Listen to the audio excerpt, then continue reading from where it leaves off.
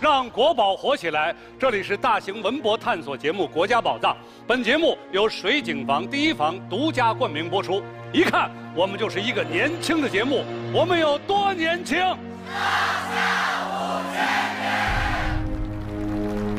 全国9大博物馆在此集结，他们是即将迎接紫禁城第600个春秋的故宫博物院，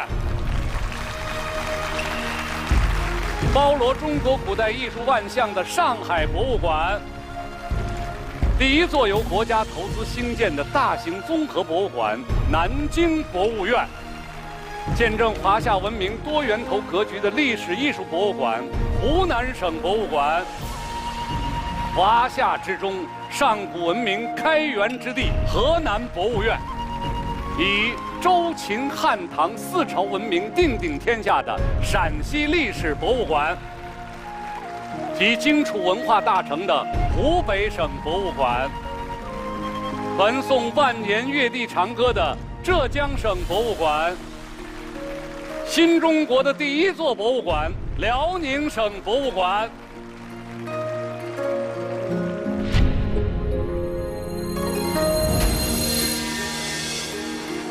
9大博物馆首次联席坐镇，他们将打开守护多年的宝库大门。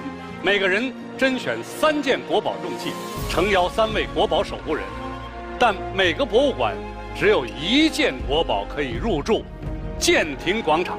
接下来，让我们跟随着蔡琴副馆长走进国家宝藏本期节目的主角——浙江省博物馆。这里是乾隆皇帝珍藏4库全书的旧址，也是浙江省博物馆前身浙江省西湖博物馆的所在地。浙江省博物馆从这里起步。我是浙江省博物馆的看门人蔡琴，欢迎大家来到浙江省博物馆，一起聆听一曲越地长歌。跳动的远古初音，敲响中华5000年文明序曲，国家的雏形在此诞生，立正华夏文明5000年。这是一张高亢的凯旋之歌。西指湖畔的城中木鼓，奏响善事中国、保境安民的和谐乐章。放眼世界，海纳百川的浙江人，用一把瓷土搅动地球。China 词代表中国，吴侬软语，朗朗书声，描绘诗画江南。奔流东去的钱塘江进入古越，成为后海的杭州湾，为这片土地留下这个美丽的名字——浙江。这些动人的音符交汇出一首经久不衰的越地长歌。我是蔡琴，我在浙江省博物馆等待您探索历史的热忱之心。浙江省博物馆10万余件馆藏，蔡琴副馆长推选的第1件国宝是什么？它的守护人又是谁？我们一起揭晓。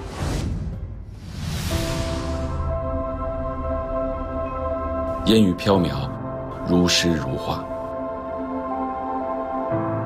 我印象中的江南是水墨色的，而我今天守护的国宝却是这水墨江南中的一抹红。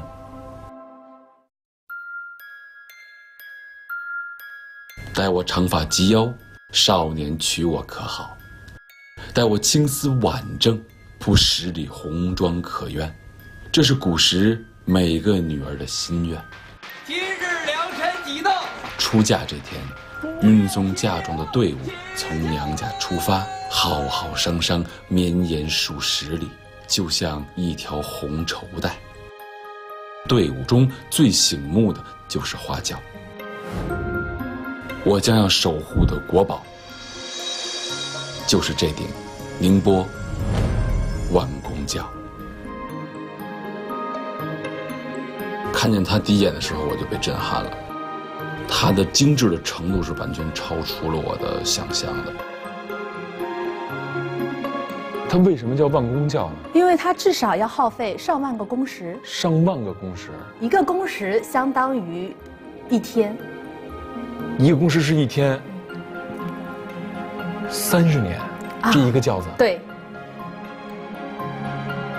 这么大一个工程量的东西，几十年如一日的为这样一个东西，你可以想象到，那颗匠心，可能不单单是个艺术品，它可能更是老祖宗留给我们的最宝贵的、最重要的文化遗产和精神财富。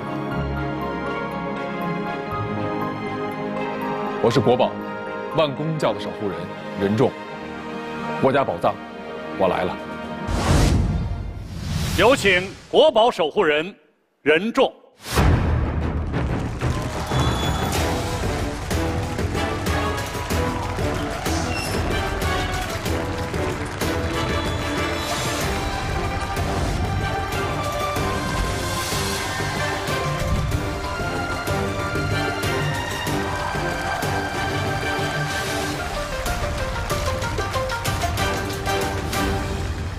大家好，我是国宝守护人任重，我守护的国宝是宁波万工教。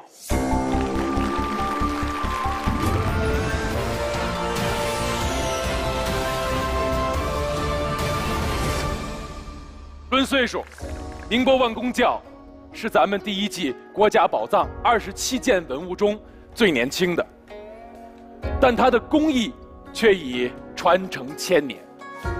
整台轿身雕有250个朱金漆木雕人物，最小的一个仅有大拇哥这么大。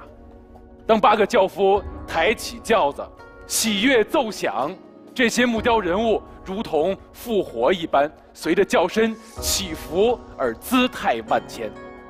阳光下，黄金包裹的轿身闪闪发光。一顶花轿耗尽1000万工时，究竟谁创造了这顶顶级花轿？坐上它是否真的有美满幸福相随？我是任重，我将带您进入宁波万工教的前世传奇。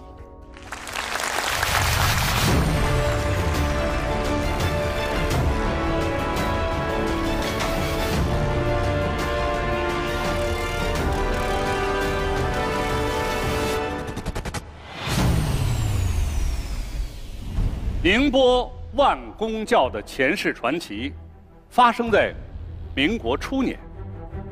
世奇店是专门承办红白喜事、庆典礼仪的商号。上海滩有一家名叫聚成号的世奇店，本已在行业中立足，但年轻的掌柜却要不计盈亏，斥巨资打造一顶朱金漆木雕花轿。高额的成本引发资金链断裂，合伙股东撤资，工人的工钱也毫无着落。年轻的掌柜已是焦头烂额。正在此时，上海滩最有势力的大佬也派人找上门来。这究竟是福还是祸呢？我们的故事由此讲起。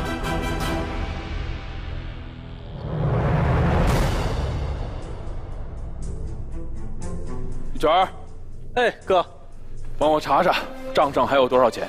哎，我看看。东家，哎，这大漆和朱砂还没到呢。这样，您再容我1个礼拜。1个礼拜等不了，您看这马上就要变天了，再不上漆肯定干不了。要是这木头再变形了，这么多年的功夫可就白费了呀。全儿啊，哎，从账上先拿2000。2000？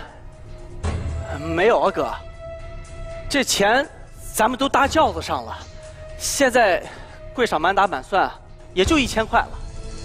东家，这工序用料也不是没得商量，木材降一档，金箔用铜锡代替，亭台楼阁只做单层，几百个人物只挑重点体现。圆雕、浮雕、透雕3种雕法，只留其一。轿子上也别放椅子了，一块木板，简单便宜。不行，还一样也不能省。儿子，这个钱不准动。哎呦，赵老板，赵老板，赵老板，您怎么还来了呢？再不来，怕是你都忘了还有我这个股东啊！您误会了啊！用钱的事儿，理应当跟您直呼一声。您看看，我这不是急着给这轿子上漆贴金箔呢吗？呀，当初是看你这个小伙子能干踏实，才入股开店，啊，现在倒好，非要做什么不赚钱的轿子。您看啊，这生意呢，咱得往远了看。您想想看啊，万一咱们这轿子要是……哎，别攒啊！这个亏本的生意跟我无关。是，您说的对。我的万公轿要是做成了，那是朱漆铺底，是金箔贴花，白子绕梁，是五岳朝天。那阳光往这轿子上一洒，嘿，这租界里的人来人往，谁不得驻足看上两眼？咱这生意自个儿就上门来了。我脑子满他了，那也得有人租啊！睁开你的眼睛，好好看看这是哪里？租界呀，十里洋场，流行的是洋装洋货，中国货它不畅销啊！这怎么能够呢？您看看啊，那年的国货展览会，13271件国货展览，多荣光！哎，等我们的万公轿完成了，明年也能入选。不要再说我们了，好不啦？这个轿子跟我无关，你赶紧把这个轿子给我卖了，换点洋货。你要是再这样亏下去，我就只能撤资了。撤资？哎呦，赵老板，您说您在这节骨眼上撤资，这不是把我哥俩往绝路上逼吗？实话跟您说，卖什么也不能卖这轿子。哎，我本来也没有打算指它赚钱，我就是觉得憋屈。这左一个英租界，右一个法租界，中国人在自个儿的地盘上做点事儿，怎么就那么的难？我觉得窝囊。实话跟您说吧，我就是想不蒸馒头，咱们争口气，我就要做顶轿子，让他们看看，这是咱国货，这是咱中国人的地盘。我脑子是不是真的有毛病啊？在我们这个冒险家的游戏里，追求的是利润，不要跟我讲什么情怀啊！你要是真有骨气的话，你为什么还要低三下四的到处借钱啊？是不是啊？我告诉你，阿德哥的人可都已经堵在门口了，都跑不掉的。呵呵，今天我就把话说明白了，把钱给我准备好，3天以后我来取，我要撤资。哎，张老板，张老板，嘿，真够绝的。得。这正好啊，也断了念想。儿啊，留200大洋，周转一下，其他的都给董师傅。董师傅，哎，跟您商量商量，哎，您看能不能就先紧着要紧的材料进，哎，后面的东西我再想办法。东家，这大漆的钱实在是够了，只是还有什么难处吗？我知道你也挺难的，东家，但是这10几号工人也得养家糊口，这都好几个月没发工钱了。柜上就剩200了，怎么着？全拿去吧，大家都别活了。这样。我拿出巨城号10份的股权转给兄弟们，以抵劳资。东家，哥，这可不行啊！你疯了！这可是股份，这是咱哥俩辛苦攒下来的家业。全儿啊，这良田万顷，日食不过1升，大厦1000斤，也免也不过8尺。主权来呢？给我出来！哎，你们这是干什么呀？哎呀，哎，怎么打人呢？我说，对，哎，这干什么呢？你们？轿子呢？抬出来看看。哎呦，阿德哥，哎呦，阿德哥，嗨，我们这小家小店的，你肯定看不上啊。这看上看不上得我说了算。哎呦嗨，老废话，给我抬出来！哎，我说，哎，这没做完的看不了，真是看不了啊！小兄弟，要看你的轿子，那是给你面子，别不识抬举。给我砸！哎，不能砸！不能砸！不能砸！哎，不能砸呀！你们干什么？好，我今天把话给你们撂这儿，这轿子你们今天看不成，谁要敢动我的轿子，我就跟谁玩命，我就跟这儿犯浑了。哎，耍混，你还嫩了点。命，轿子，什么？哥，别犯傻，轿子没了还可以再做，命没了，可什么都没了。我就不明白了，哎，我就弄不明白了，我就是想踏踏实实的坐顶轿子，专门手艺，这有什么错？别在这儿跟我唱高调，传手艺还是谋名利，选吧。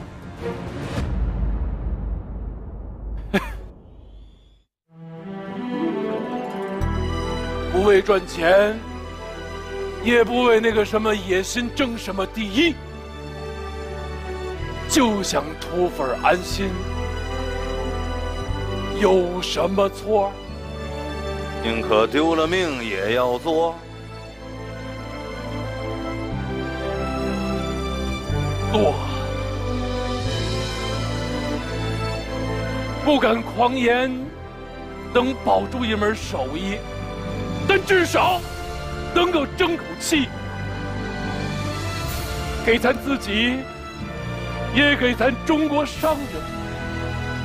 说矫情点儿，这是份情怀。好，那我成全你。哎，别开枪！哎，你们别听我哥的，他疯了。轿子你们随便砸，随便砸。文儿啊，哥，轿子必须留下，帮哥定好了，差什么都不能差了手艺。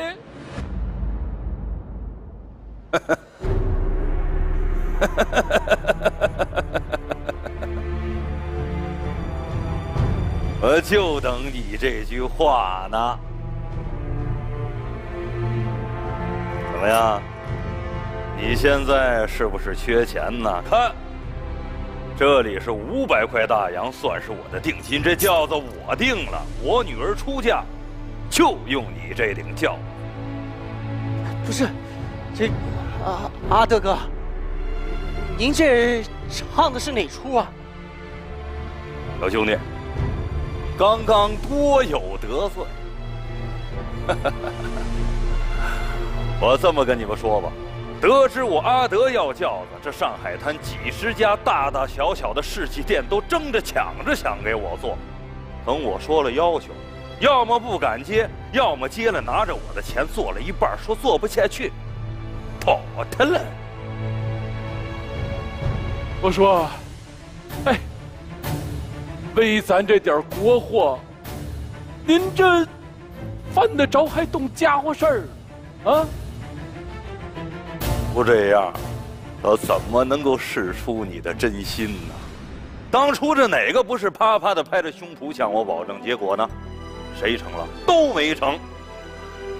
没想到你是个例外，兄弟。阿德，我佩服你这种有骨气的商人。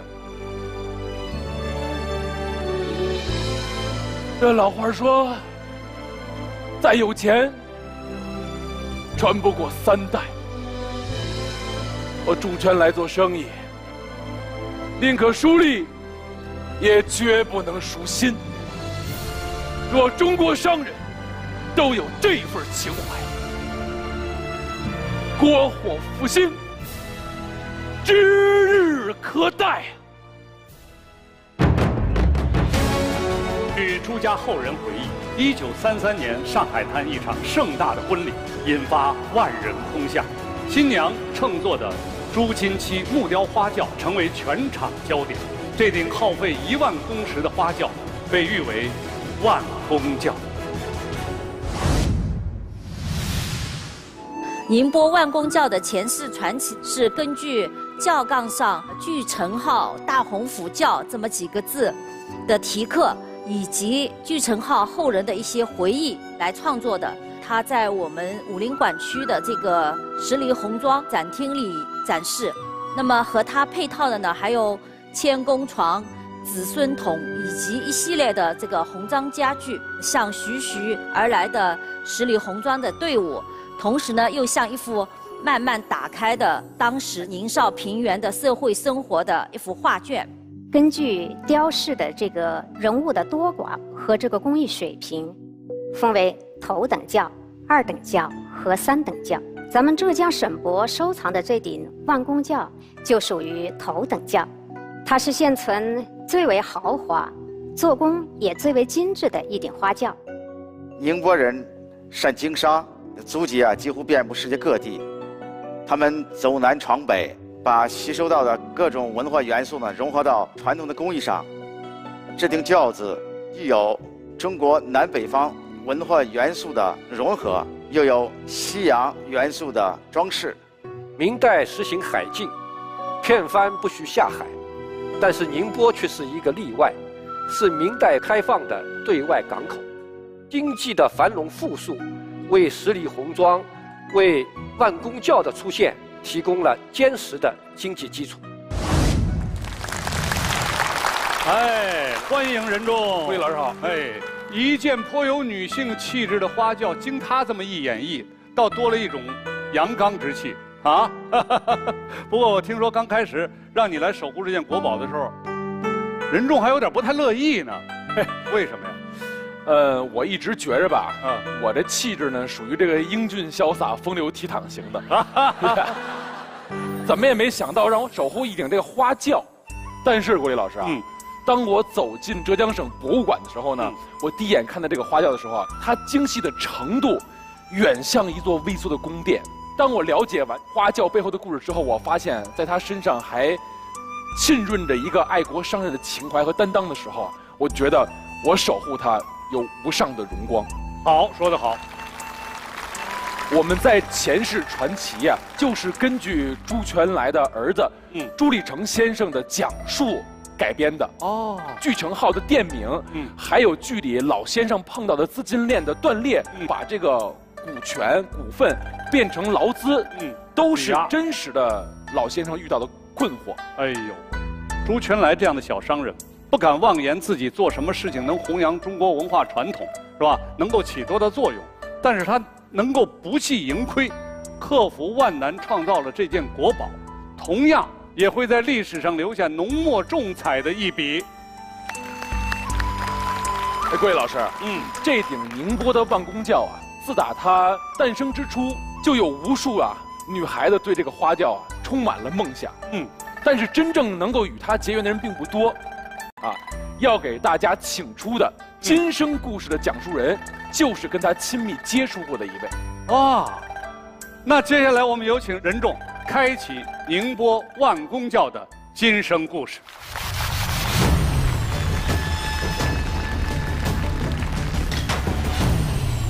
十里红庄这样美妙的意象，激发了许多艺术想象。2008年。根据十里红庄创排的大型舞剧《十里红庄女儿梦》问世，10年以来，这部舞剧在全球许多国家上演150余场，场场爆满，因赞誉一片。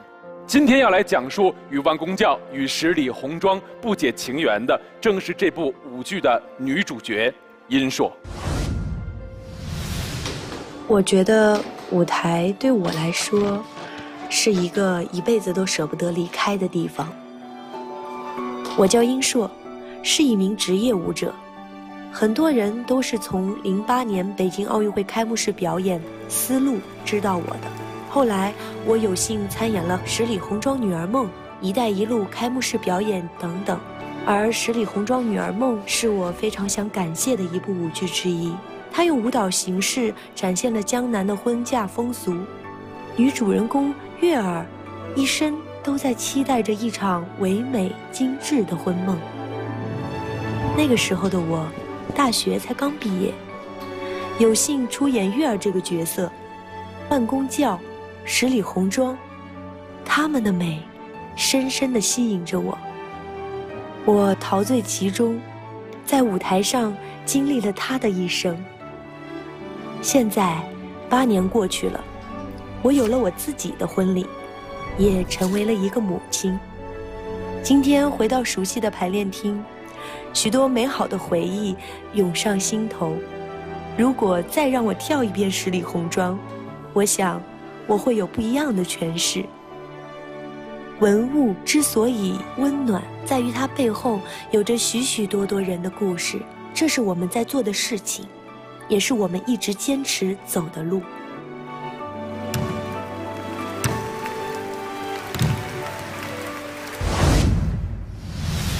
今天办公轿来了，女孩也来了，有请这部舞剧的女主角殷硕为我们带来十里红妆女儿梦的选段。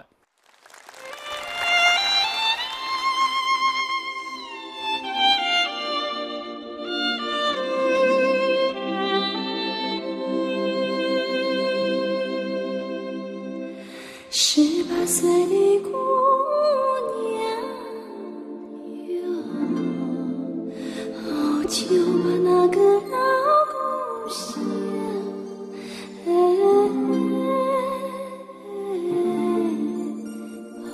想到没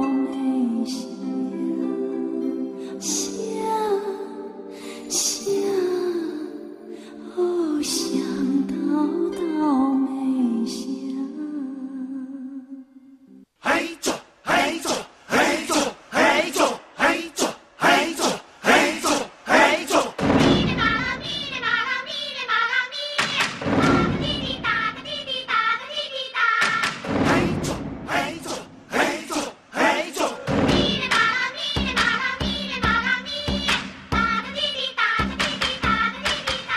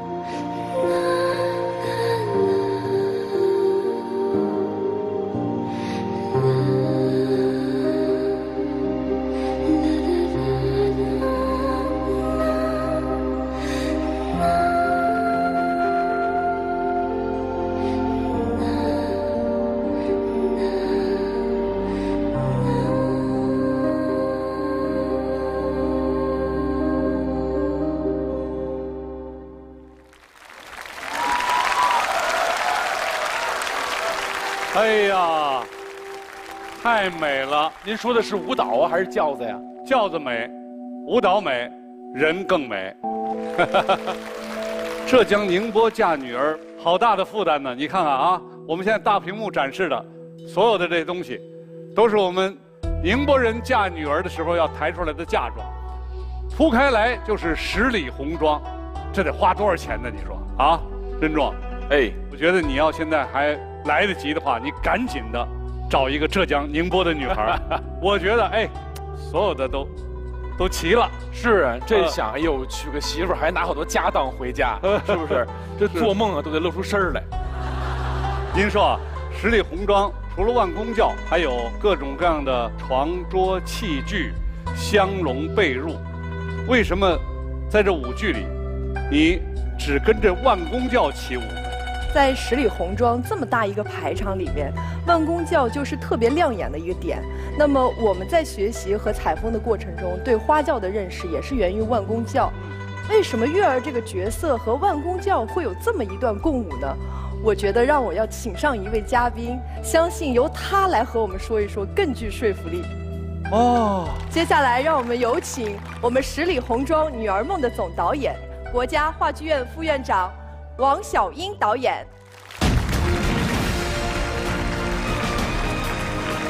小英导演好，你好，你好。小英导演，国立你好，你好，你好。我要向大家隆重介绍一下我们的小英导演，话剧界的大腕儿，大家耳熟能详的话剧《哥本哈根》《复生》《兰陵王》等等，都是出自王导之手。王导，刚才殷硕说，您的这部舞剧其实是从这顶万公轿来的，是吗？我在创作这个舞剧的准备的过程当中，我就先到宁波的10里红妆博物馆先去看去了，上下4层全部都是红的，大到千工床，各种各样的桌子啊、柜子呀、小到呢各个季节穿的衣服。哎呦，然后还会有一些做女红的那些小家饰，非常非常多的东西，你就看了以后会有非常强烈的那个视觉的冲击感。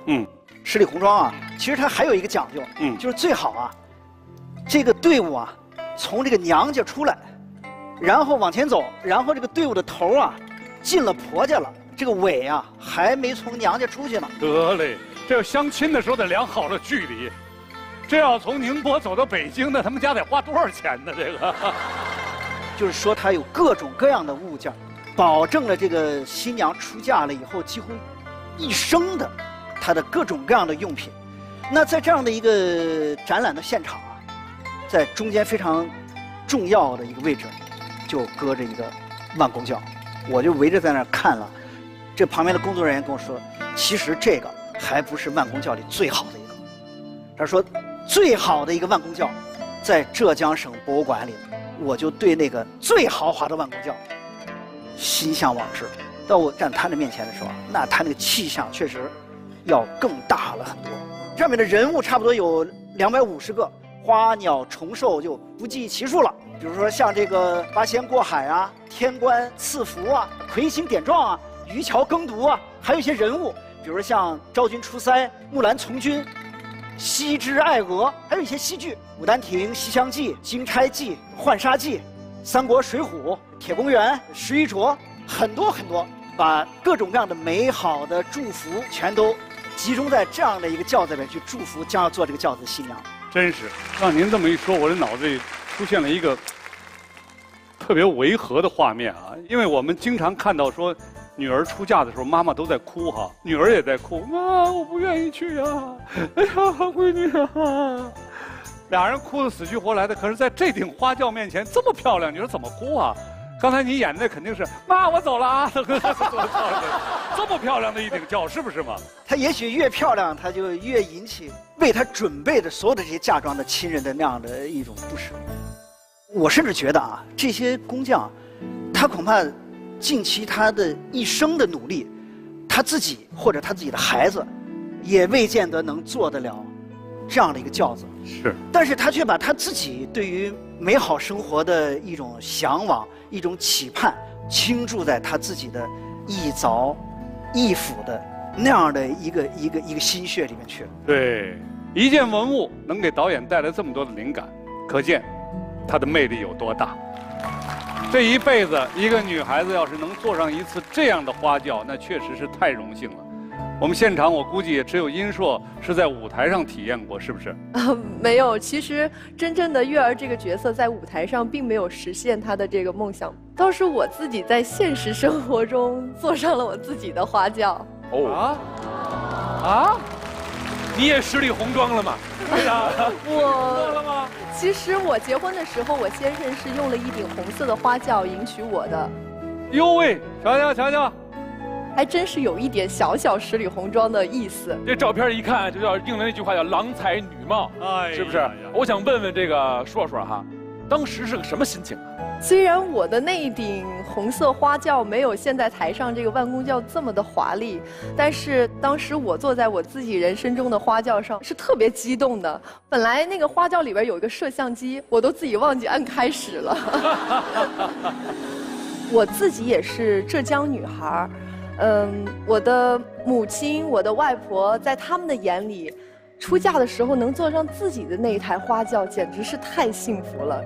每次我姥姥提起来就说：“哎呀，你的婚礼多幸福呀！你能坐上你自己的花轿，我和你妈妈都没坐上。”一个中国的女孩能用自己中国传统的婚俗来结婚，她觉得我很幸福。是，我们中国人对花轿其实是有情节的嘛，对吧？你看，我们现在老是习惯说把汽车、小轿车，哎，轿车的轿就是从花轿的这个轿字来的嘛。您说你刚才有一段介绍的时候说你们舞剧已经在国外演了很多场了，是吗？是，在国外已经演了上百场。上百场，那这上百场的演出，观众对这样的中国的文化和花轿是什么样的一个印象呢？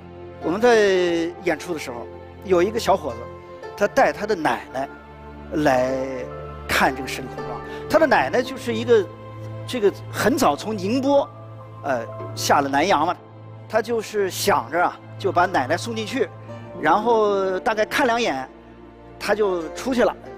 但是他这一打开幕，居然把这个演出全部都看完了，没有离开。因为台上这十里红妆和这个生活啊，这份感情跟他奶奶有直接的关系。是，他奶奶过去就是在这样的氛围里面度过他的这个生命的，但这个生命呢又延续到他的身上，他非常实实在在的感觉到了一种真正意义上的寻根的感觉。他应该说是第一次表示，我一定要回到这个宁波这一方乡土，我去寻根去。当我们进行一个艺术创作的时候，当我们面对这样的一个国宝啊，其实是用我们很多的联想，让这样一个本来静止的放在那儿的一个国家宝藏，它有了它自己的情感，有了它自己的温度，有了它自己的附着在上面的一个人的生命，于是这个国家宝藏就真正的活起来了。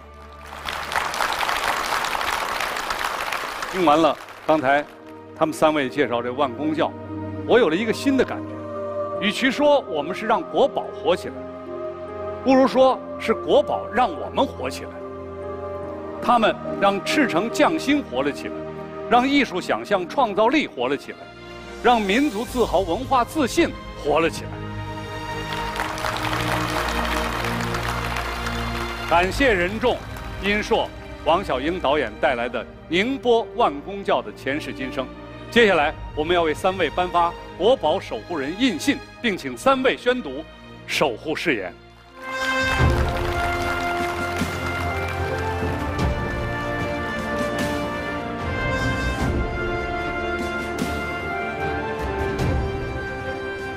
我是任重，我是殷硕，我是王小英，我们志愿守护宁波万公轿，守护历史，守护绘事天宫。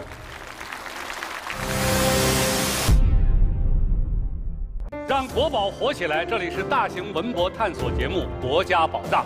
本节目由水景房第一房独家冠名播出。蔡琴副馆长推选的第2件国宝是什么？它的守护人又是谁？我们一起来揭晓。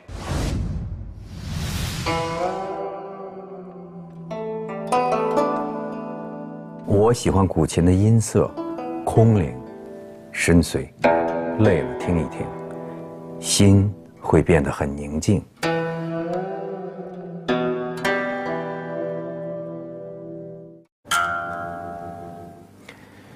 琴棋书画，琴居首位。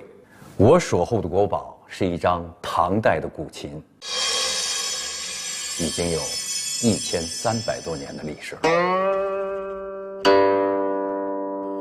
历经1000年，古琴被视为中国文化的象征。可以说，每个中国人心中都住着一位剑淡琴心的侠士。他们如剑一般刚毅坦荡，如琴一般的圣洁超逸。从伯牙子期的高山流水，司马相如的凤求凰，到嵇康的广陵绝响，陶渊明的无弦琴，于琴人而言，琴是乐器，更是可以倾吐心声的知音良友。1000多年来，有多少人拨动了彩凤鸣岐的丝弦呢？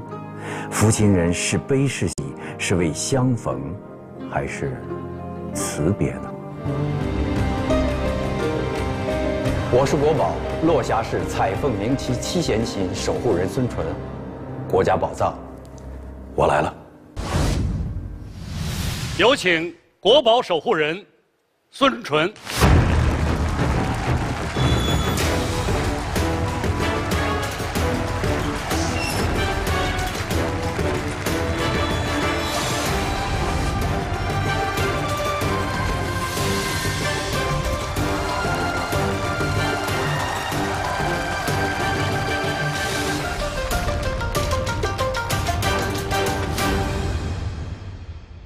大家好，我是国宝守护人孙淳，我守护的国宝是落霞市彩凤鸣岐七弦琴。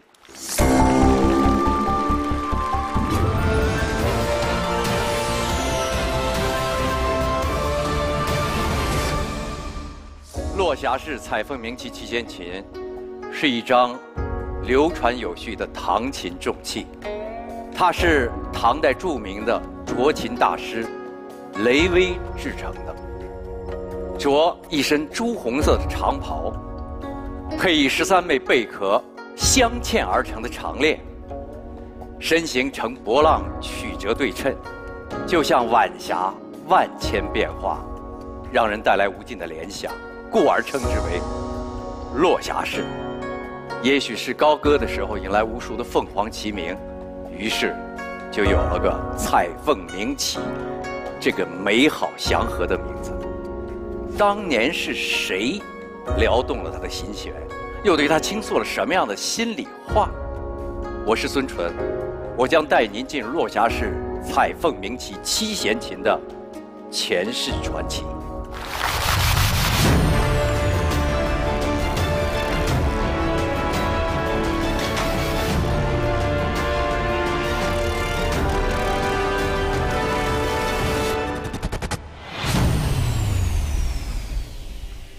落霞市彩凤鸣岐七弦琴的前世传奇，就发生在唐朝玄宗年间。唐琴第一推雷公，蜀中9雷独称雄。雷公说的就是唐代斫琴大师雷威。众多王侯将相、文人墨客都以鬼藏一张雷公琴为荣。这雷粉中啊，有一位身份尤为特殊，他便是开元盛世的缔造者，音乐家皇帝唐玄宗。唐玄宗安通音律，酷爱曲法，艺术造诣颇深。岂料安史之乱爆发，盛世之音戛然而止。在蜀地避难的唐玄宗，于悲愤绝望中，突然听到一曲玄妙之音。我们的故事就从这深山中的琴音开始讲起。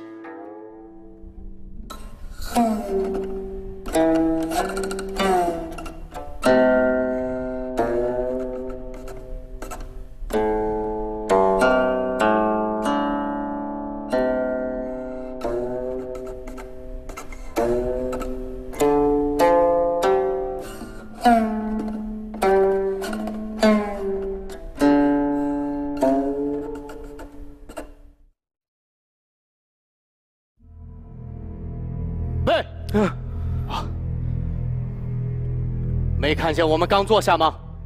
为何不谈了？来这儿是为了弹琴，琴奏完了，自然要走。老先生，您挥手琴弦间，我如听万壑松。不知今日可否有幸再听一曲呀？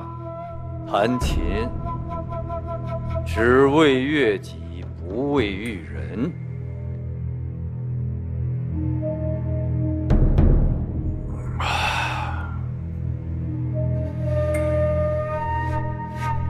来，若是心中有所诉，自己抚琴便是。先生的琴为何只有5弦啊？问得好，此琴乃开元2年着成，本也是7弦俱备，可是去年6月乙未，6弦7弦突然断裂，续上又断，断了再续，如此往复，终究不成。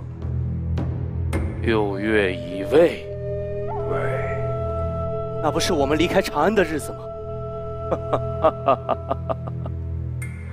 听曲当听弦外音呐。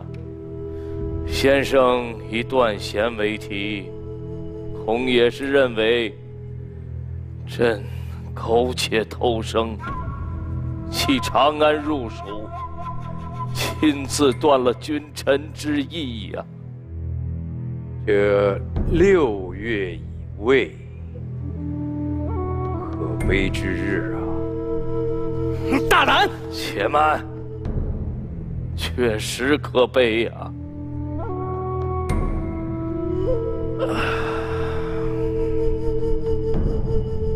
先生，您的琴。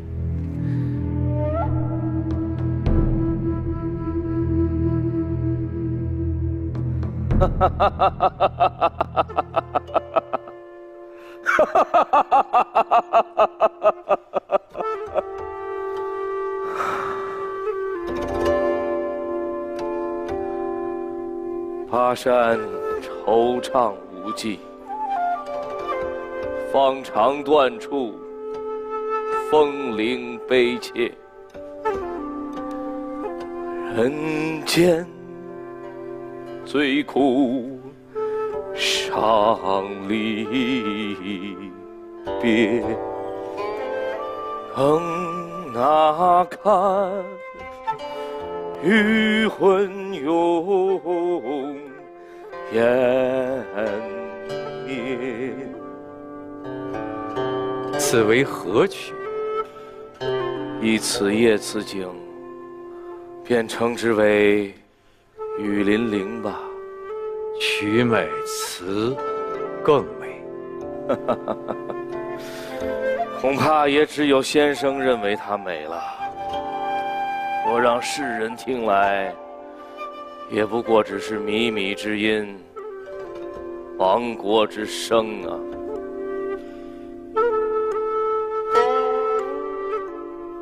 若是能自持，管他靡靡之音还是君天广乐。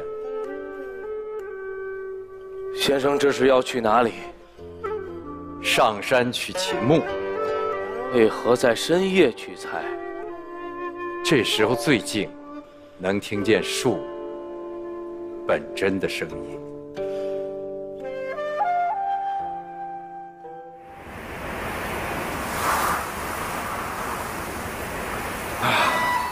先生快看，这株桐木不错，树干笔直，粗细适宜啊。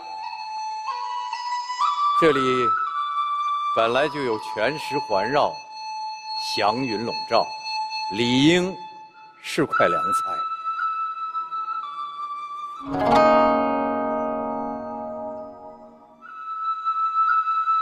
可惜啊，树心已经被侵蚀了，又因为常年藏于深山，不易察觉。现在是文理悉书，千疮百孔了，用它制琴，这声音一定空而不实。唉，树都能听得懂琴音，安禄山使思明那2个逆贼，朕为何不能早早的察觉呢？朕就如这株朽木，已全然无用，任它自生自灭吧。不尽然，不尽然。你听。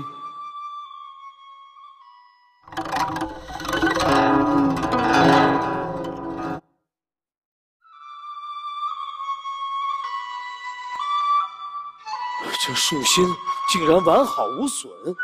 对，只因为它树根强劲，雷霆现血也只能侵蚀它的外表。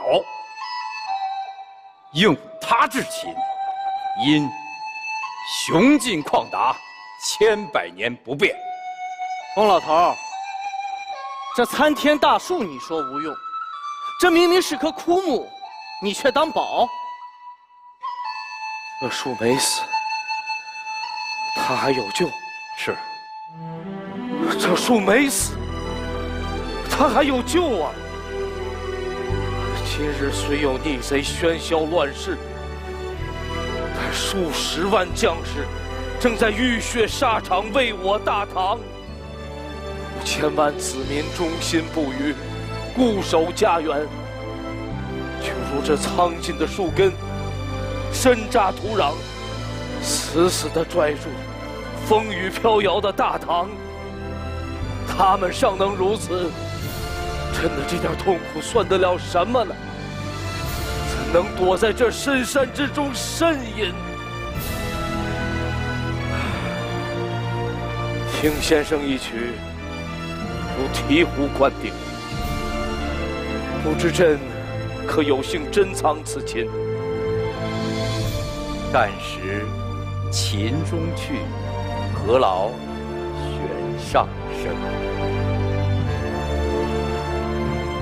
王者若得神俱在，凤必回冥于岐山。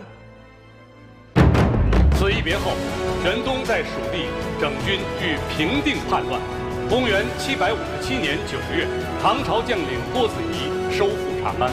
10月，玄宗返回长安，雷威被玄宗封为秦代诏。后人秉承选良才、用一身500年有正音的祖训，制琴事业延续100年，闻名天下。前世传奇，它主要是根据琴声的一个铭文题刻和唐代安史之乱的时候，唐玄宗入蜀避难，把雷氏琴人封为秦代昭的这么一个史料记载。这张琴呢，是民国古琴泰斗杨仲基先生半百琴斋的第1琴。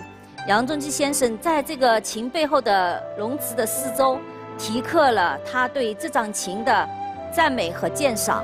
刚才在前世传奇听到的曲子啊，应该是《雨霖铃》这个词牌，应该是唐玄宗雷龙记所创的。据《明皇杂录》记载，在安史之乱之后啊，雷龙记啊从四川返回长安的栈道上，由于风雨交加，就想起在马嵬坡和杨玉环的悲惨的经历，他就在途中吟诵着《雨霖铃》。古琴是非常符合中国古代文人特点的一个乐器。古代有“士无故不测琴瑟”这种说法，就说明在古代琴呢是文人的非常亲密的伙伴。他通过古琴来修身养性，甚至于齐家治国。浙江省博物馆呢收藏的古琴呢有30多张，其中呢6张是唐琴，3张是宋琴。为了把这批古琴展示好，我们在武林馆区专门开辟了“非凡的新生”这个专题的展厅，在中国呢也是第1个专题的古琴展厅。来，孙淳。你好，国立。好久不见到你很高兴。你今天可给我大大的一个惊讶，前世传奇里的琴声真是阴柔韵长，圆润细腻，余音绕梁，回味无穷啊！行家呀，嘿，那么你对琴弹吗？家里没牛。怎么敢说弹呢？略懂一二。我听说雷威这个人非常的神秘，生卒年不详，做琴选材方式非常独特。这个雷威做琴啊，从来不墨守成规。比方说，别人做琴的时候，一般的选材选桐木。对呀，他不，他有时候就用松杉木。他经常在这个寒冬腊月的时候，酒畅饮一番，然后穿着蓑衣，戴着斗笠就进山了。他到了一个树林环绕的地方，站在树下，然后闭着眼睛听风吹树木的声音。有的时候他就听到哪个树木发出那种绵延悠扬的那种声音，他就选它。这张琴呢，就是采用的是松杉木，肯定雷威就是用这种雪山听松的方式，万里挑一选出来的。难怪是音色绝佳的上乘之作。孙淳，你刚才那琴声是自个儿弹的吗？我得招，惭愧，不是我弹的。哎呦，我就是一演员，扮演嘛。但是我要告诉大家的是，那个琴声是真的，就是出自这张落霞式彩凤鸣岐七弦琴。这个我不太相信，因为国宝啊，都得保护，知道吗？啊，这琴早就进了博物馆了，这不能让人动的。这个就是我要接下来在今生故事里为大家解读的。这可有意思了吧？我们来有请孙淳为我们开启落霞式彩凤鸣岐七弦琴的今生故事，有请。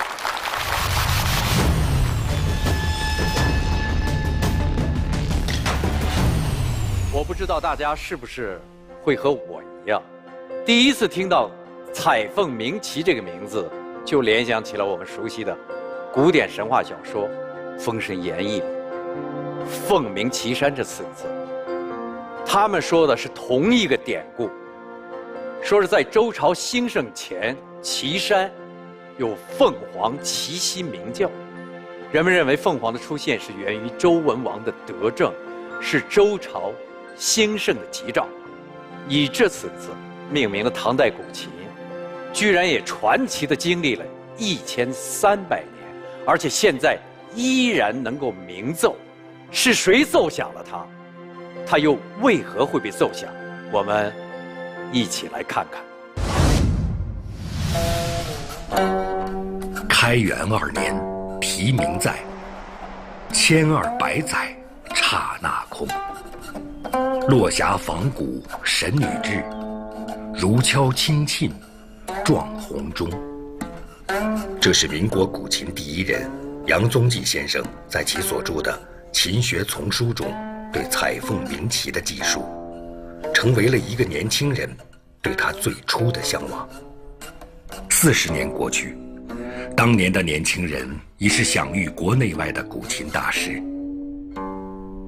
向往了多年的呼唤，来自一个玻璃展柜里。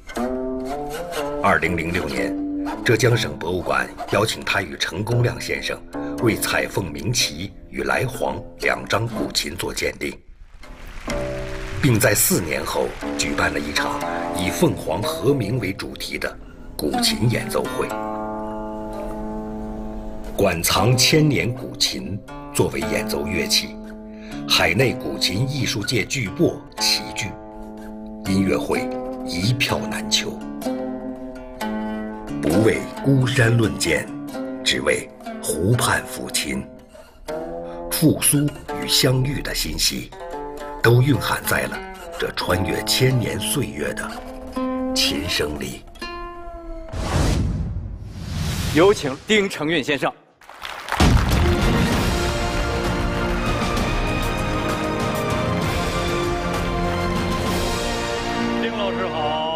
国立老师好。您是直接演奏了博物馆里的国宝，您第一次触摸这个1300多岁的唐琴的时候，什么感觉？从小就知道这张琴。过了几十年以后，浙江博物馆呢就请我过去鉴定杨世白先生这14张唐琴。那么我太兴奋了，这是几十年的一种夙愿，这个激动的心情很难用语言来表达。您能够给我们讲讲啊，就是第一次你弹奏它的时候，它发出来的声音那个音色是个什么状态呢？这张琴非常奇特。我们第一次给它上弦呢，它从一上去以后是一下手，这个声音呢，这我们几个人都惊呆了。用我们的行话来讲呢，就叫圆转如意，就是你想出什么样的声音，你加什么样的力量下去，它就能够给你什么样的声音出来，随着你的心走。对的，啊。我在浙江博物馆近距离观看这些古琴的时候，我发现时间长了，这个古琴的背面会出现一些断纹，这个断纹是琴名贵的象征。只有超过250年以上的古琴，才可能会出现这种断纹。这个有点讲究哈。这种断纹呢，基本上就是介于小流水段和牛毛段之间，还有部分的有冰纹裂。有意思吧？您今天听说也带来琴了？我带了一张呢，也是杨世白的藏琴。杨世白的藏琴呢，现在呢，我知道的有16张，浙博有14张，还有2张流传在民间。那么我就带了一张这个松风。哎呦，松风，这字啊，这杨世白的字，这个段纹就更典型。这个就是叫流水段或者叫赊符。这杨世白有点乾隆的那个嗜好是吧？他只要拿着什么东西都给人刻上字儿。对，是。这个距今有多少年？宋代的，这1000年了。那这些段纹对这个琴的声音有影响吗？非常大的影响。这个琴呢出现段纹以后呢，声音就更加松透，就穿透力更强，而且呢手感也会更好。懂行的人呢，都希望自己的琴是一张段纹琴，都希望有一张段纹琴。那么有不懂行的人呢，一看，这不是破了吗？对呀，就再刷一遍漆吧。哎呦，完了。所以说呢，就有一首诗讽刺这个不懂行的人。那个时候就有对，有这样的人。他说叫学圆方朱丈，七缺段纹琴。二的人，好几千年前就有。对于彩凤鸣岐，我们还有一件事特别好奇，这张琴都已经放在博物馆里了，在我们普通观众的认知里，它是个国宝，难道不应该越少动它越好吗？可是它又被演奏了，又录了 CD， 又开了演奏会，这件事真是让我觉得难以置信。不但我们难以置信，就连文博界刚开始的时候也没人信。今天呢，我们也请了这个浙江博物馆工艺部的主任范佩玲女士，让她给我们讲讲古琴活化的故事。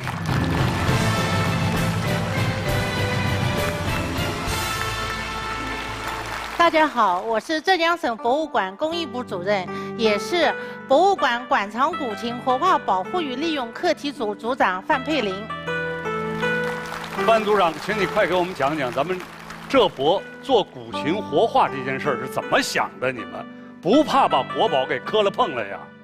国立老师，这个当然是怕了，毕竟是国宝啊。对呀。每次离开我的手的这个掌控，交给他们琴家去操弄、去抚摸的时候，我真是浑身都紧张，心都要从喉咙口跳出来了。哎呦！尽管每次我们做那个活化保护的时候，安保工作都是做得非常到位的，但是我还是非常的害怕。那你说这为什么呢？心里都怕成这样了，那何必呢？在做这件事？过去经常有琴家他跟我说，我们中国有太多的传世好琴，都被博物馆收藏了。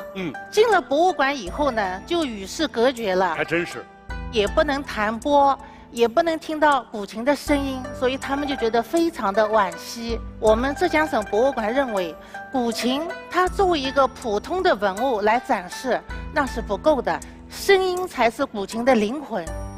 当年啊，杨世白先生收藏那个彩凤鸣岐，他也是作为普通的乐器来收藏和利用。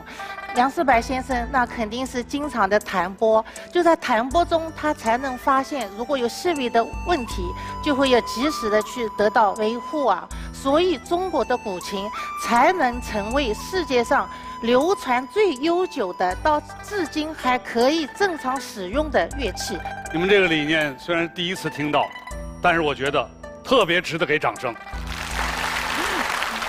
在2008年的时候，这些个古琴可都没上弦了，上丝弦这个事儿本身就已经非常难了，是不，丁老师？是的，这个丝弦上去，每根弦差不多有10几公斤的拉力，每根都10几公斤，所以上去以后张力差不多200斤。哇，那你说一个1300年前的琴放在这儿，谁敢做这么一个鲁莽的一个行为啊？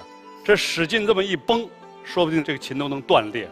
这个我们敢做这个事儿呢，就是也有一个原因，就是说，因为陈公亮先生呢，他自己家里就有一张唐琴，有唐琴叫秋籁。秋籁哦，我自己弹的北宋的琴，说我们平常这个唐宋的琴经常在手上盘弄，这心里有数。我摸摸你这手，太厉害了！国立，在给彩凤鸣岐上丝弦的第二个难题在于什么呢？就是怎么样才能把他的声音啊，恢复到当年杨世柏先生记录的那样。当年杨先生是怎么记录的这个彩凤鸣岐的声音呢？来，这叫1、2弦如洪钟，6、7弦如金磬，4弦5徽以上如节鼓。这个我们有点听不太明白，我能不能听您演奏一下？我来给你试试。对，试试。这是1弦，这是2弦啊，就像钟的声音。6、7弦如金磬啊，就是更明显啊。那么4弦5徽以上如节鼓，这是4弦，中间这个是4弦，这是5徽，5徽以上的声音。打鼓的声音。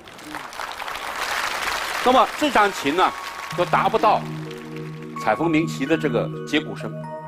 那咱们这个弦上去，如何做到声音和记录的最大的一个接近呢？一开始呢，我们就是拿了普通的丝弦，结果就发现声音根本就达不到理想的效果。后来我们就是专门邀请了香港的黄淑志先生。黄先生呢，他是用那个宋元的古法，用真丝研制出来的太古琴弦，这个在古琴界是享誉很高的声望的。他也不断的摸索，不断的尝试，最后就是拿了个标准的那个上去以后，立马彩凤鸣岐的声音就是清润亮丽啊，达到了琴学丛书描述的那个效果。一下就事成了。对对对。国立老师啊，我们浙江省博物馆一直在做古琴的活化、保护与传承的工作。我们馆也定期的在举办50亚运古琴音乐会，还有我们规划中的新馆啊，我们会在那个古琴厅边上建一个小剧场，专门演奏我们馆藏的古琴。哎呦喂，太好了！今天我受我们浙江省博物馆陈浩馆长的委托，想给丁先生颁发一个聘书。我今天还有一个很兴奋的事情要告诉大家，2019年，也就是明年，我们浙江省博物馆将举办一个唐宋古琴大展。那个时候啊，彩凤鸣岐将会再次鸣响。真的？真的。所以我们今天诚挚邀请丁承运先生担任我们浙江省博物馆的特约古琴演奏家。哎呦，谢谢，真好。这是我们秦家的一件幸事。刚才我们看到这台上这一幕，我们感受到古琴家们对古琴发自内心的真挚的爱，也感受到了浙江省博物馆的大智大勇。感谢双方为国宝活起来，为彩凤再鸣岐山做出的努力。接下来我们要为3位颁发国宝守护人印信，并请3位宣读守护誓言。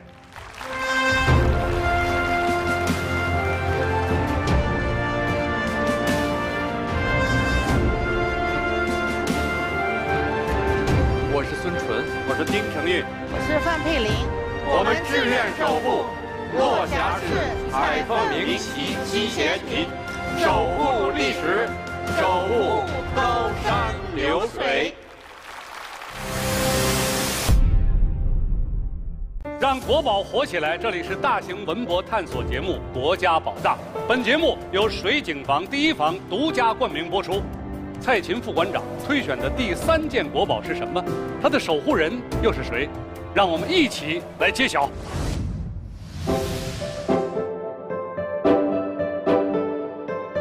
我已经数不清多少次在杭州看到这样的方柱了，里面是圆的，外面是方的，中间是通透的。就相同的形状、相同的纹饰，总是反反复复在这个城市看见，是不是它对杭州有什么特殊的意义？人家都说博物馆是当地文化和历史的缩影，就想知道是不是浙江省博物馆可以给我一个解答。郭老师您好，这就是您要守护的国宝玉琮。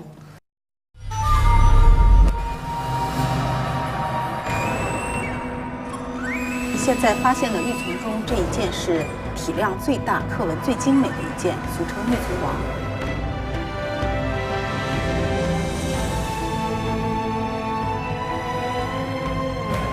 老师，我看见上面有一个图案，上面是神人，下面是神兽，这就是神人兽面纹吧？是的，这个是良渚文化的标志性纹样。而且老师，这么小的地方，他们能刻出这么精细的图案。还有这个平行线笔直清晰。玉琮王它到底在5000年前是做什么用的？很多学者会认为它是祭天祭地，或者是沟通神灵、沟通天地的一种用途。玉琮上那些灵动的线条、鲜活的图腾、似跳跃的音符、似律动的生命，记录着良渚先民的悲欢离合、喜怒哀乐。我忘不了神徽上那双炯炯有神的大眼睛，它闪烁着勇敢、坚毅的目光。刹那间的对视，我仿佛看到了5000年前的良渚。那是一个充满希望、快乐的时代，一个富有创造力的时代。那里有一群孜孜不倦、追求美好、矢志不渝、坚守信仰的良渚人。他们勇敢、创造、外拓、和谐的精神，也一直传承至今，影响着后世子孙。我是玉琮的国宝守护人周冬雨，国家宝藏，我来了。有请国宝守护人周冬雨。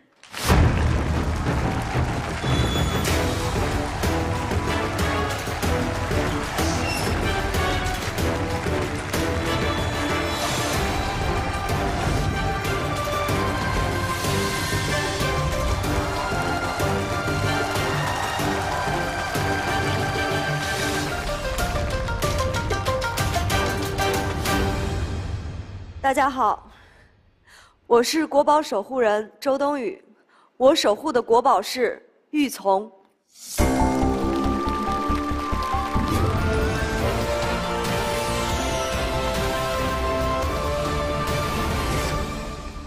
我看咱们节目每次开场的时候，国立老师总是会说，我们是个年轻的节目，我们到底有多年轻？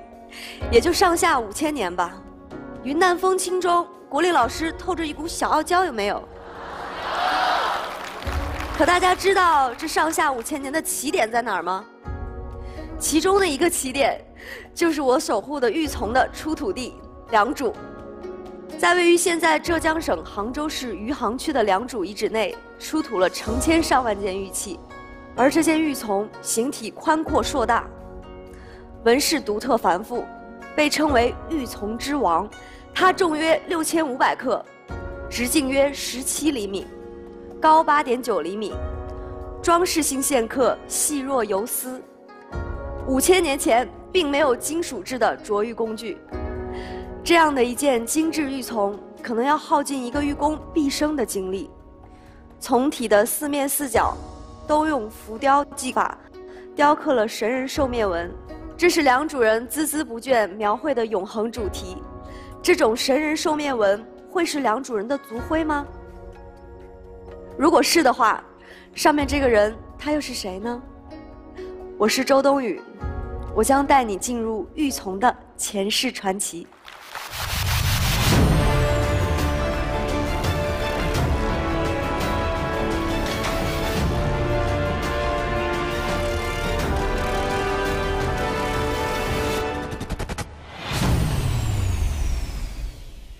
玉琮的前世传奇，就发生在距今5300年至4300年的新石器时代晚期。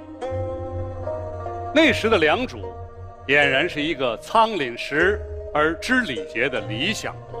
300万平方米的王城，相当于4个紫禁城大小。但连续不断的洪灾，击碎了良渚人原本富饶祥和的生活。面对灾难，国王父亲决定弃良渚，向北迁徙。但女儿瑶坚决反对。瑶是掌握神权的大祭司，且琢玉功夫一流。他坚信琢玉通玉琮就能挽救良渚。父女俩争执不下，我们今天的故事就从这场激烈的争执开始讲起。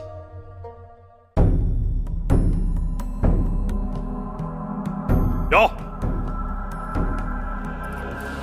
父亲，你怎么来了？别琢玉了，我有重要的事情要跟大家宣布。都听好了，更大的洪水就要来了，我们必须离开这里，离开我们的家。父亲，只是因为一场洪水，你就要舍弃我们的家园吗？这水是一年比一年大，新修的水坝也抵挡不住了，良渚危在旦夕啊！父亲，再等等吧，你看看这些玉琮，玉工们夜以继日的琢，马上就要琢通了呀。到那时洪水一退，良渚就平安了。等不了了，这天象预示着更大的灾难就要降临。到那时，毁灭的是整个良渚，我也舍不下我们的家呀。你快收拾一下，我们得马上出发。我不走，父亲，这几百天来，我日日夜夜、没日没夜的琢这枚玉，就快琢通了。再等等吧，我是不会放弃的。王，我也不走，我也要留下来琢玉。哎呀，妹，别犯傻，听哥的，等去了北方，哥给你找更好的玉。哥，这是我们的家，你看，那里是我们曾经捕鱼的小溪，还有那边成片的稻谷和粮仓。只因他现在病了，你们就要抛弃他吗？可他已经不是以前的良渚了，连年的洪水泛滥，兵役肆虐，再待下去，我们就只有死。北上就会平安吗？父亲，那里有强悍的部族，贸然北上，定少不了一场恶战啊！当年造良渚城，大家都说这是不可能完成的任务，结果呢，咱们都做到了。宫殿、城郭、农田、粮仓、码头、水坝一应俱全，是何等的宏伟壮阔！咱们能缔造神话般的良渚，也一定能抵御这洪水。你总说前程琢玉，神明就会给答案，这废墟就是答案。王，别犹豫了，难道你要眼睁睁地看着我们在这等死吗？刘说，性命攸关，由不得你在这任性。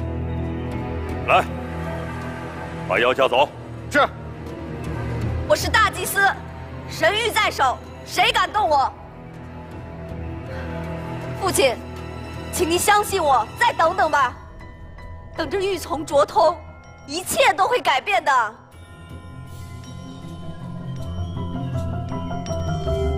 孩子，我的孩子，如果我只是你的父亲，我一定会留下来陪你等。但我是王，要担负着整个部族的兴亡，容不得半点闪失。北上虽胜夫未卜，但总不知灭族。一切由我做主。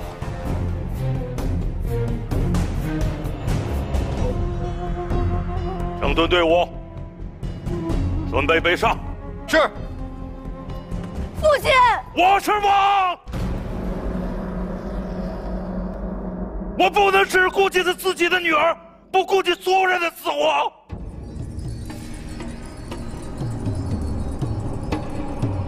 执意要留下的，我绝不强求。走！父亲！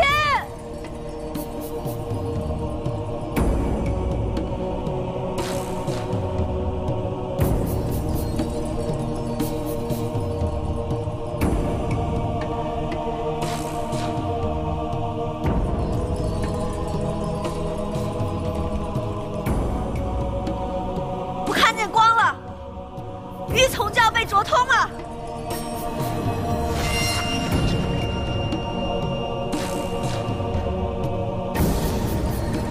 玉琮终于啄通了，明年定是风调雨顺，鱼米满仓啊！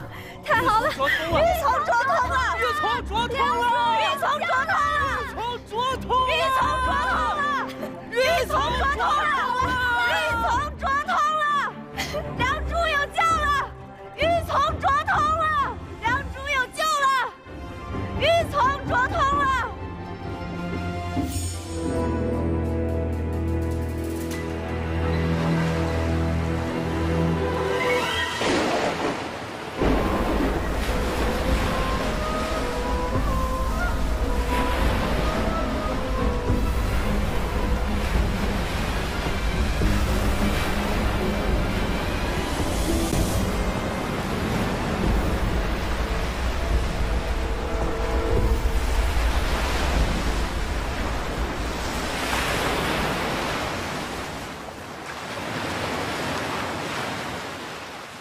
妹妹，妹妹，快把他抬到高处去！你别碰他！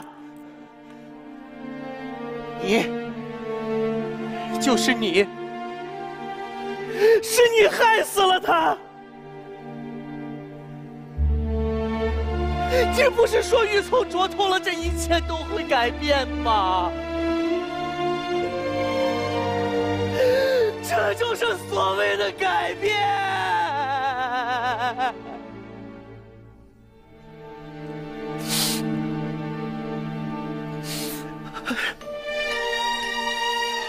妹，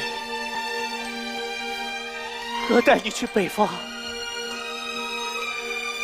哥给你找最好的玉。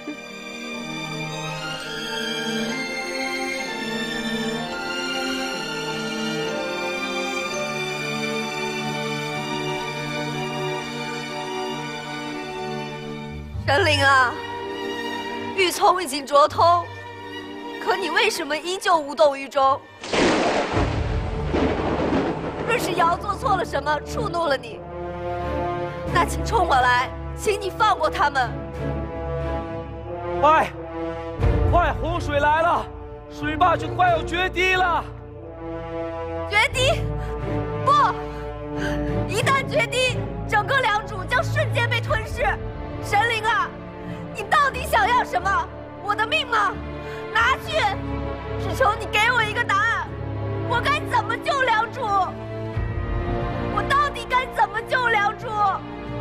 瑶，你还在坚持什么呀？都死了那么多族人了，你再不走，下一个死的就是你我。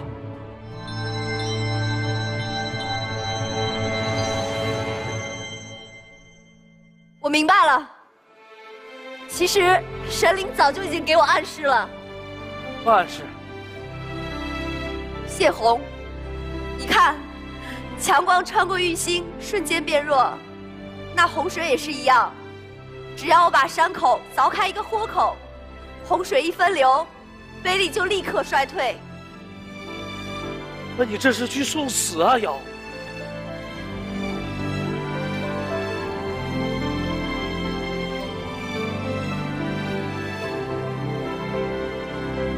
瑶！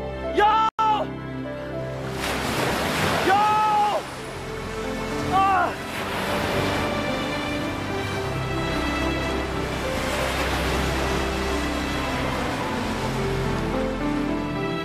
瑶！你在哪儿？瑶！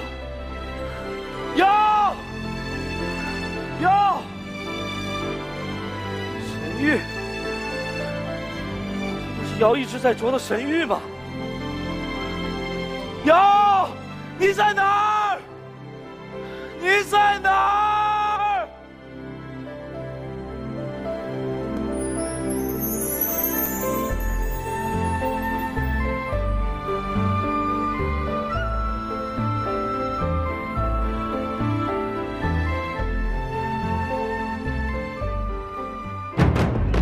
考古学家勘探良渚古城遗址时，在外郭城西北角发现了一个大缺口。据推测，这里原来可能是一处水面。良渚这片美丽的土地孕育了古老的文明，诞生了迄今所知东亚最早的国家。而这件做工精美、纹饰神秘的玉琮，更是这辉煌文明的实物例证。良渚玉琮的前世传奇是依据从上世纪30年代以来浙江考古研究的成果。良渚的意思呢，它是水中的一个美丽小洲。这个小镇呢，在杭州的附近，山清水秀。如果不是1936年的时候，这博物馆员施新根的一次偶然发现呢，我们呢就很难把这么一个美丽的小镇和中华文明的起源呢联系在一起。商周以后啊，玉琮就不那么常见了。我们后人在文献里能看到“琮”这个字，但很难想象琮到底是一个什么样子。那么良渚遗址玉琮的出土，解决了这个问题。这件玉琮是目前发现的体量最大、品相最佳、雕琢最精的一件。它的上面有3乘4厘米的神像雕刻，融合了阴线刻画、浅浮雕2种技法。浅浮雕里面还分层次，可谓是鬼斧神工。良渚文化的最突出的成就就是日文化。良渚仅反山和瑶山2处墓地，就出土玉器近6000余件，且工艺高超，就是在当今也让人望尘莫及。良渚的玉器种类很多，它有装饰品，有通灵玉，也有祭祀的礼器。其中玉琮是祭祀当中最重要的礼器。我们说叫昌璧礼天，黄钟礼地呀，就是指的当时是用玉璧来祭天，以玉琮来祭地。良渚的玉器啊，往往还具有通灵的概念。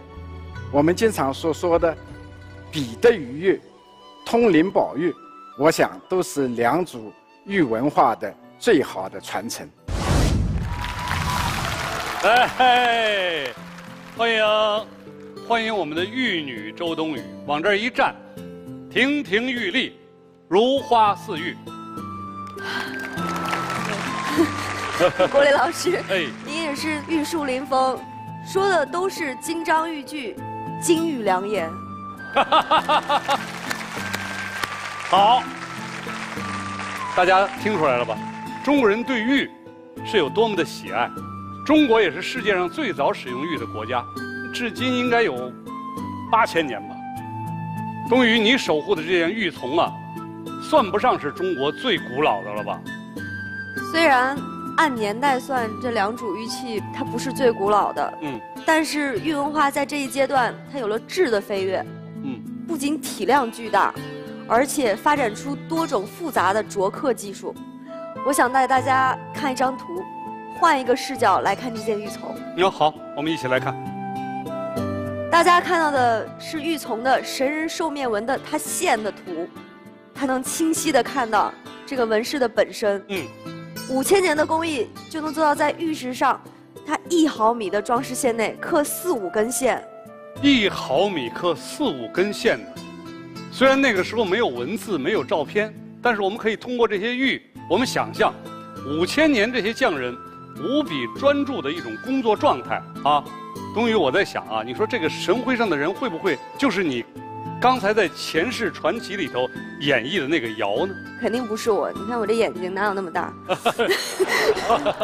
因为年代太久远，不知道这个玉琮主人的年龄样貌，但是从陪葬的玉器的数量和精致程度，可以断定他身份很高贵。所以我们合理的虚构了这个尧的人物。我坚信这个玉工一定和尧一样，对信仰有着执着和追求。这也是玉琮最打动我的地方。说得好啊！信仰的力量不可估量，中国人从来就不缺少信仰。中国人的信仰是由悠久的历史和博大的文化所造就的。冬雨的前世故事演绎得很不错，接下来我们请他为我们带来玉琮的今生故事。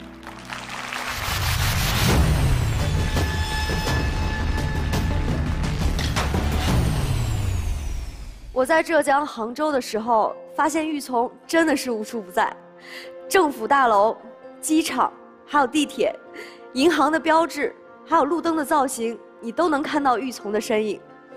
它是中华5000年文明实物的例证，是浙江人的骄傲。每次看到它时，我都在想，5000多年前啊，是怎样一群人创造了它？他们的生活又是怎么样的呢？我想请出一组嘉宾，带大家一探究竟。良渚遗址每年在这里都会有让人感到惊喜的发现。我主要负责考古发掘，在良渚的任何一个时间与空间的交汇点，都可能发现来自5000年前的故事。我在良渚工作站主要是负责公众考古的工作。我们其实是在一个非常远古的一个国家的一个遗址上面在工作，很多时候想想也是非常的荣幸。我在良渚工作站主要负责植物考古，我们去年发掘的地方有很多种子都保存了下来，所以我们就可以知道古人的食谱是怎样的，古人的社会是怎样的。我在这里研究主要是动物考古。良渚遗址中发现的动物种类实际上它还是比较丰富的，比如一些圣水牛，还发现过一些黄斑巨鳖的这个腹甲。我在这边主要做地质考古。良渚遗址里一块普通的石头都可能和良渚城墙所用的来自同一个地方。我想通过研究找到良渚人为了建造这座城究竟走了多远的路。我叫陈明辉，我叫王元磊，我叫季强，我叫武姓宋书，我叫朱叶飞，我叫王宁远。我们浙江是在1986年以反山发掘作为一个转折点，就是我们这个玉琮出土的这个地方，掀起了中国这个玉文化研究的高潮。80年代的时候，我们对于良渚的认识可能主要是可以用这个玉器来代表。到我们今天，良渚考古人在这块遗址上面吧，发现了这个城，发现了这个外郭，发现了这个水利系统。我们对于良渚的探究永远在路上。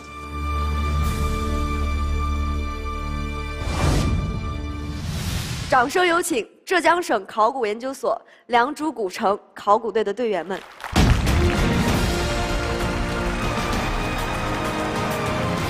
欢迎欢迎！看来上来这些人，我怎么都不相信呢？我怎么这都太年轻了，跟周冬雨差不多的都是吗？我还第一次听到说考古有这么细分的这个工种啊，地质考古、动物考古、植物考古。我想听听来自你们各自的角度讲解一下，为什么说这件玉琮是中华5000多年文明实物的例证？这件玉琮，它的这个设计和制作堪称史前的这个玉器的巅峰之作。冬雨刚才也说过了，制玉的那个人，他的毕生精力可能也只能制作这么一件，所以我们就可以知道，在良渚那个时候已经有非常明确的分工。那么这些人他就不可能从事我们日常的这个捕鱼啊、打猎啊、种稻子。那么有这种专业分工的前提，就是良渚社会它的物质基础已经达到了相当的高度。哦，5000年前的良渚就能达到多高的这个物质基础的程度呢？这个提到这个物质基础啊，我们最先想到的应该就是吃。对。那么梁主人吃什么呢？国立老师，请看，这是我们今天带来的5000年前的碳化稻米。哦，吃稻子吗？对。哎，冬雨，你来看来。啊。5000年了，这个碳化了。这就是普通的大米呢，经过火烧了之后，就变成了像木炭一样的东西，从而可以在土壤中保存几千年甚至上万年的时间，所以才能被我们找到。由此呢，我们也可以推测出来，这个地方应该是古城的一个粮仓失火了以后所遗留下来的。哦。所以谢谢失火，所以留下来了。嘿，你说他这叫什么逻辑？谢谢失火，所以留下来了。也是，而且我们根据土当中我们所数出来这个碳化稻米的数量，我们推测这处粮仓大概有20万斤的埋藏量。我的天哪，这么大量的稻米，那说明什么问题呢？有这么多的稻米呢，一方面说明这个古城内它粮食的存储量非常大。另一方面，我们发现这么多稻米一直没有找到水。对，城内发现的一般都是一些玉器、漆器、木器和骨器，而城外有水稻田的存在。城乡分别已经出来了。对，就是城里人他是不种地的，城里人一般住的都是国王啊、贵族啊，还有一些手工业匠人。农民是在城外种地。是的。这听起来真的刷新了我对5000年前的人类生活的认识。国立老师，这梁主人不仅有稻米吃，其实他们吃的那个肉食啊也非常丰富的。还有肉食呢？啊？平时都吃什么肉啊？到目前为止呢，我们良渚遗址中一共发现了30多种动物。今天就带来了一些遗址中出土的动物的这个照片。我们来看一看。好，第一是什么呢？首先这个一就是一个家猪的头骨，它是我们遗址中出土频率最高的一个动物。说明那时候就已经养猪了。那这些东西都是5000多年以前，这个他们就吃吗？它们都是梁主人可以利用的肉食资源啊。比如说像家猪和鹿身上发现的一些关于这个屠宰啊、肢解呀、或者烧烤的痕迹，我们就可以说他们当时就已经登上了梁主人的食谱。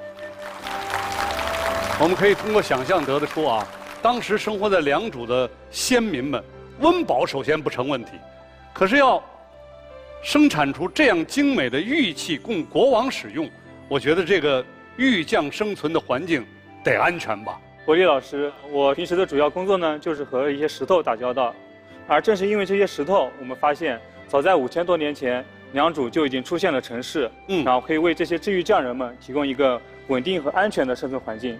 今天我们也带来一张图，大家请看。您有没有觉得这张图有点像北京城呢？像啊，周围那一圈我觉得还2环路吧。2环路。对啊，您说的那一圈像2环的呢，其实就是良渚古城的城墙。当时通过钻探呀，我们发现城墙下面有一层厚厚的人工堆积的黄土，然后在这层黄土下面呢，出现了大量的石头。而且呢，每座城墙我们发现它还有2个水城门，一共有8条水城门。8座水城门，那什么意思呢？就是说那个时候他们的水是特别的通达的。对，因为当时良渚人他交通应该主要靠水路交通。威尼斯啊？哎，对，基本上非常像威尼斯的模式。哎呦喂！我还想问，浙江那一带每年一到夏天就有各种各样的大暴雨啊、台风啊、洪水啊，这怎么保证城里人的安全啊？近10年来，良渚考古最重要的发现就是他们发现了水利系统。那个时候就有水利系统啊！咱们传说中大禹治水是哪一朝代？夏朝。夏朝吧。距今有多少年？4000年。4000多年。那么良渚是距今5000年的事儿。哎，冬雨，你这一句话给往前支出去1000多年，1000多年前良渚就有水利系统吗？这得请咱们王老师讲讲了。水利系统的发现，主要是咱们王老师作为领队的发掘成果。讲到这个良渚水利系统的时候呢，我们先记住一个关键词，草果泥。好，然后我们来看这张图片啊。这张图片呢，实际上是良渚一个水坝的一个横断面。我们其实从这个横断面上呢，我们可以看见它分成很多块儿。它其实是一小块一小块、一坨一坨相互咬合，密集排在那里。这能看出来，这个东西其实就是良渚人筑水坝的时候，他用的一种工艺啊，称为草果泥。我们复制了2个带在这里。我说怎么还带这玩意儿来呢？这跟考古有什么关系？这个是实验考古的一部分啊。哦，它外边啊小芦苇、茅草，但是这个里边就是土，就是淤泥。这种工艺呢，实际上在我们现在的这个防洪里面还是可以见到的。我们子弟兵对装草袋啊，把那个土装袋子里面，然后垒起来，这个原理是一模一样的哦。所以5000年前的良渚人呢，他已经有这么高的智慧了。前面我们已经通过了草果泥，我们可以判断它是人工的。好，我们看一下这个水利系统，它的这个整体面貌是怎么样的？在这些山体之间，深黑色的长长短短，其实就是良渚人筑的这个水坝啊。那么最长的这个呢，叫唐山，多长5公里，啊，哇！那些短的有几百米。良渚人通过构筑这样完备的一个水利系统啊，它会形成2阶的水库，这个西北面来的洪水就被阻留在那个地方，不会直接冲到古城这里哈。我还想问问，刚才凭着您这个草果泥啊，就判断出说是堤坝是人工建造的，但是有什么根据可以判断出这个水利工程就属于5000年前的呢？好问题。现在呢，我们考古学啊有一个测年手段，称为碳十式测年。只要这么一点，一颗黄豆这么大，就拿这个有机质，就草或者米都可以，拿这个去做碳十式测定，我们就能得出它的精准年代。我们把这个所有11条坝里面的这个草果泥都取了很多样，送到国内国外啊，所有的数据得出来。都在5000年，非常非常统一，所以这个年代是无可置疑的，太了不起了。我们现在中国已知的最早的那些水利遗迹，著名的这个都江堰、灵渠、白渠、雀碑，它们都属于春秋战国时期，大概它的年代呢不会超过2500年。对，但是我们良渚的这个水利系统。他直接在时间上把它翻了1倍，我觉得真是应该向我们这个5000年前的老祖宗致敬啊！就想着这个草果泥就能修出堤坝来。我们回过头来再看看这句总结：玉琮是中华5000年文明的实物例证，良渚遗址是实证中华5000多年文明史的圣地。这样一句高度凝练的话，能够理直气壮地提出，就是来自这样一群良渚考古人孜孜以求的探索与发掘。国立老师，不只是咱们台上这一群考古人，其实良渚考古发掘到今年已经跨越了80多年了。是4代考古人前赴后继的努力的成果。经历了4代考古人呢，这话怎么说呀？国立老师是这样的：1936年，施金根先生在他的家乡良渚镇发现了良渚遗址。到了上世纪80年代，我们浙江省文物考古研究所的前辈穆永康、王明达先生发掘了反山遗址，发掘了瑶山遗址，出土了大量的玉器。从这个时候开始，谈起中华5000年文明，就再也绕不开良渚遗址了。近10年来，第3代考古人刘斌、王远老师发掘了城墙和水利系统，揭示了中华第一城和世界第一坝的宏大格局。如果说1000年前看北京，2000年前看西安的话，那么5000年前就要看我们杭州良渚。说的真是太好了，这确实不是一代人就能得出的伟大证明。5000年的良渚先民，事了佛衣去，深藏功与名，淹没在历史的长河中。80年的良渚考古，千淘万漉虽辛苦，然而吹尽狂沙始到金。是你们让这件玉琮熠熠生辉，让它成为一只望远镜。透过它，我们就能看到我们中华民族璀璨文明的一个起点，让我们能够如此底气十足地告诉全世界，我们究竟有多年轻。上下5000年。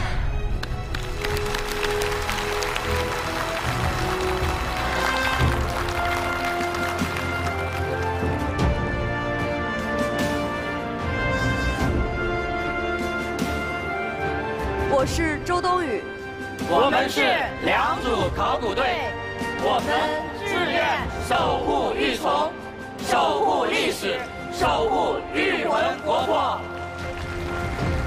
现在我终于可以公布一个答案：浙江省博物馆的蔡琴副馆长为什么会为大家推荐这3件文物？